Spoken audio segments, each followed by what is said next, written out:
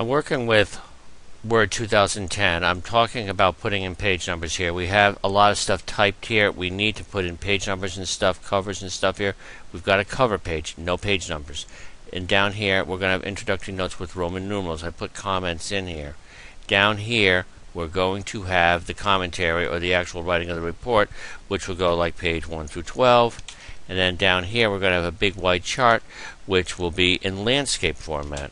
So to get this started, I go and put on the paragraph markers. Very important to do this, regardless of whether it's Office 2007, 10, or 13. This all works the same. I have vastly simplified what some textbooks do. What I want to do now, I want to go here. Before introductory notes, I'm going to put in a page break. I click on Page Layout, Breaks. I go to next page. It becomes Section 2. If you look down here, it says Section 2. If you don't see it, right-click in here, check off Section. So we're in this thing here. What I want to do is I want to work with the footer, add page numbering and a few other things. I take my mouse, just go down in here. I'm in the page layout view. I just double click in here. So it says footer Section 2. It says same as previous. You've got to break the link, otherwise you're going to have a page number on the first page. Undo the orange here, and I want to make this page, and I just click on page number, and I just say current position, plain number. However, I want this to appear as page I, Roman numeral 1. I click next to here again. I click on format page numbers here, and then I can just say start at 1. I click inside here, and then I can change the format right clicking over here, and so I have my Roman numerals. I say okay, it's page I. I'm going to go out of the thing, out of the header and the footer. Just double click here. I'm in the commentary. I need to put another section break. This is going to be page 1. There's more sheets than it thinks. If you look down here, it says that there's 10 sheets here. I'm now in page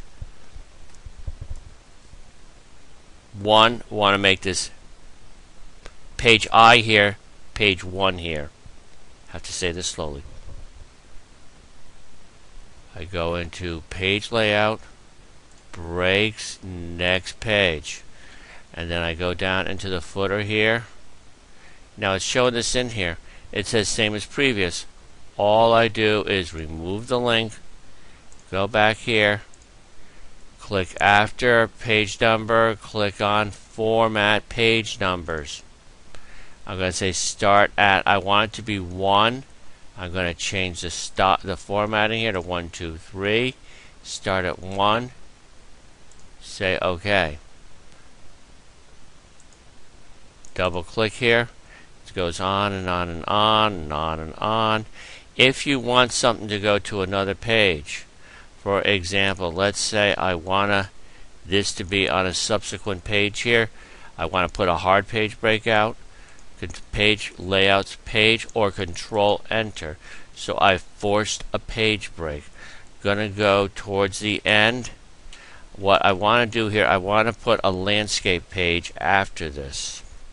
So to do this, I click before this, I click on breaks, next page.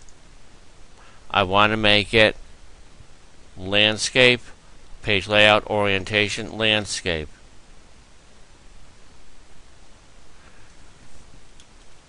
And let's say I want the page numbering in here. I could double click in here. This says page 1 here. It says same as previous, okay? If I want to continue, I just click on page number, format page numbers, and I'll just say continue from previous section. Double click in here. I'm going to go, I want this centered on the first page, the cover here. I click on page layout, page setup. I click on layout, vertical alignment, center. It says to this section. If you don't do this, it could do the whole document this point forward.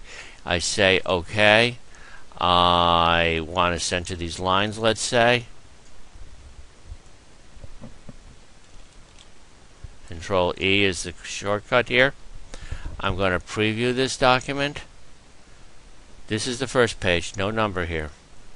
I'm going to go to the next page. It's 12 sheets. This is page I, the introduction. Here it's page 1. It says page 1 here, but it's the third sheet. And if I just scroll through this, it's showing the landscape.